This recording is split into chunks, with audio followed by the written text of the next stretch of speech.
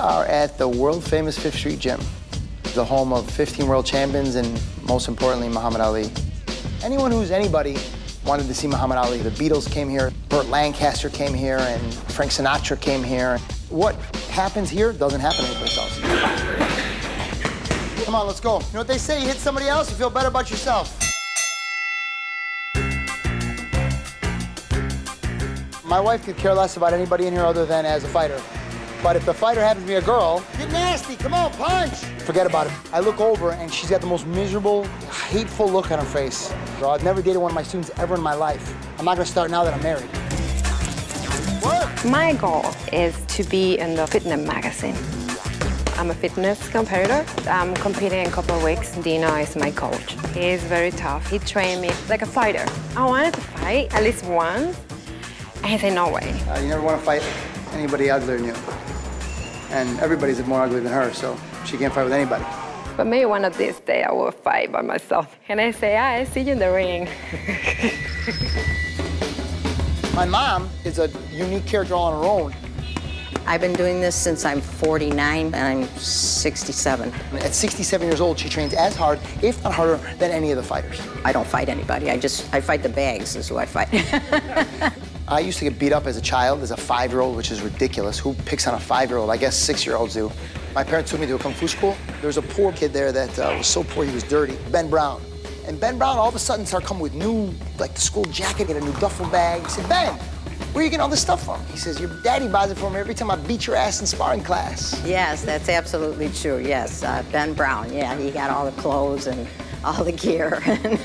My son got the beatings. No bright rose, no rest.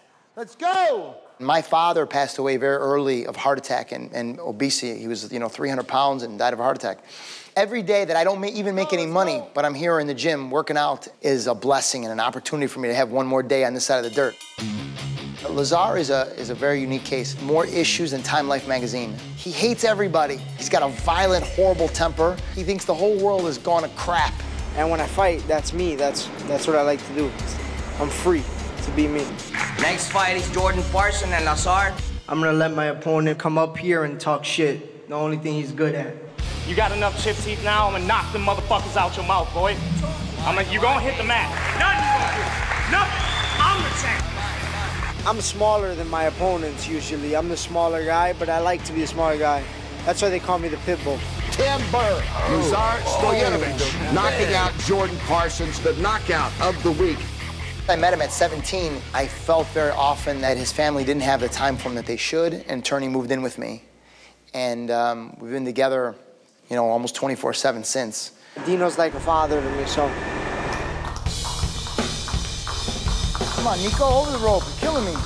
Nico doesn't have a reason to be fighting. Come on, make something happen. Make something happen. He's got very wealthy parents. It's a very unique situation. And what makes it downright hysterical is when he pulls up in his $110,000 convertible BMW to these tournaments where he sticks out like a sore thumb. In the ring, throw him, Nico, throw him, throw him, throw him. There you go.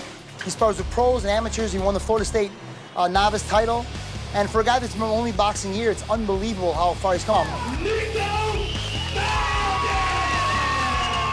I train 3 times a day with Dino and Lazar. He trains me and feeds me all the right foods, and it's just all thanks to them. Like a punch, Nico.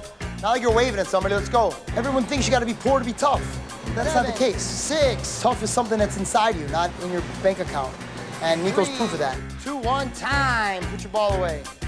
Hey! We train supermodels, we train professional athletes, we train actors. Matt Damon trains here, Dave Chappelle, the comedian, trains here, and Adriana Lima trains here. We welcome them in, and they are out of their minds. And they become different people. It takes a lot of guts to walk up those stairs when you hear the pounding of the bags and the jump ropes and the yelling and all this. Even when you're not the heavyweight champion of the world, you're not the best athlete, you're not, the perfect weight, the perfect size, the perfect this, that, it's them and that bag. And nothing else matters.